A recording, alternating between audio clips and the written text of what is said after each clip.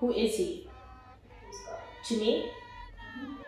The Creator, the Father. Um, He's everything.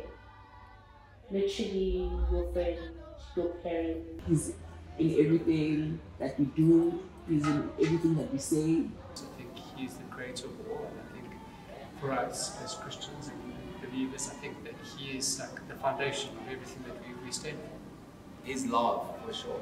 God is love. I just think he's an entity that exists with us constantly, on a constant basis. Yeah, that's all I see God as. He's your go-to. He should be basically everything and the only thing. I think it just starts with him and then everything else is added. But that's just me personally. I feel like if I have God, everything else is added to me because he's the keeper and bearer of all the things I could think or imagine that I need in this life.